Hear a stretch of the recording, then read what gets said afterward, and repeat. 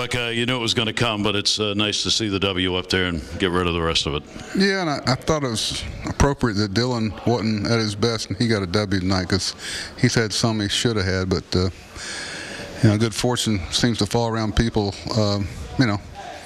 like Dylan. You had some offense tonight from some guys who've really given it to you. How about Trey Mancini's season so far? Yeah, Trey had a big night for us, hit some ground balls in the right place, and but the big blow obviously was Wellington. Just a little reminder of what we've missed with him being on the DL a couple of times. Is he even better offensively than you thought he might be or not? Well, you always wonder how statistics are going to translate from league to league, and he's always had a track record of being a pretty good offensive performer, but there's a lot of things on the good side that we didn't know he was that good at, so we're lucky to have him.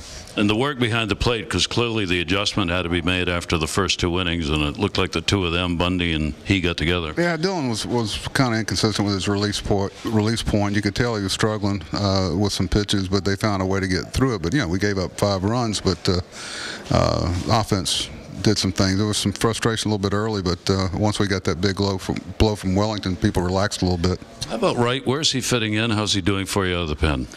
Okay. He hit some balls hard and made some good defensive plays tonight. Didn't walk anybody. That's a tough lineup. They got a couple of 2 or 3 hitters real hot right now, and we're making them look hot, and they're not missing the mistakes we're making, which there's been a lot of those. But, Mike's done a good job. We'll see how he feels tomorrow. All right, and finally on Tilly, trying to get one under his belt, a good one, huh? Yeah, I know people are going to roll around and say he's close. He's had a couple of sequences, and you think, okay, there he is. He just hasn't been able to put it together. We'll need it tomorrow in a day game. We'd like to split this series and head back to Baltimore.